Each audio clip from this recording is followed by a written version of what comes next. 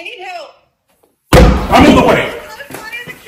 Once we found out we was doing another Disney TV, oh, we had to show up and show out. Okay, there's a small chance that I took this too far. Yeah, but here's the install. Y'all, to celebrate the 100th anniversary of Disney, Samsung and Disney got together to produce this TV. I'm gonna show you guys how we installed it. Now, if you're somebody who watches my videos, I typically make this look pretty easy, but not today.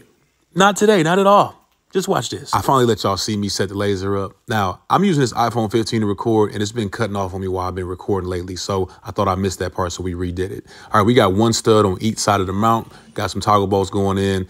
He thought he was slick, like I wasn't a superhero. Like, come on, man. Now, I could use a camera to look behind the wall, but I just like to hit the wall. I just, it's old school, you know, it builds character. That's funny. I'm talking about building character as I'm dressed like one. That stud buddy's gonna tell us where our stud is at, so we're gonna drill and get both of those in the stud, and then do the same thing on the other side. Now, with these 55s, I've been doing a test fit where we set it up there first, and then I put a piece of tape at the bottom, just so I can make sure that box is